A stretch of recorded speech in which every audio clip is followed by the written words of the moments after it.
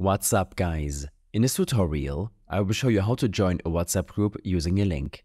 This method is incredibly useful for a variety of reasons. To join a WhatsApp group via an invite link, you need to get hold of the link itself. The group's creator or one of its admins can share this link with you.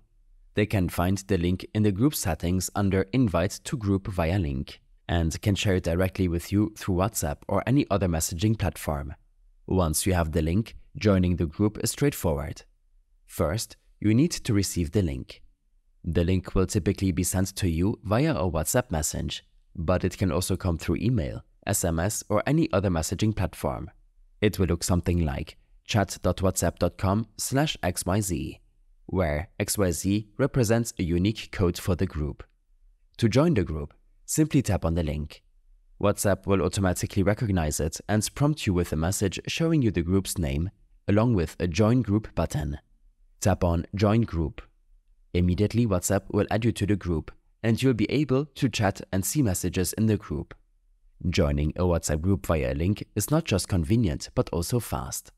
It allows you to quickly become part of the community, be it for social, educational, or professional purposes.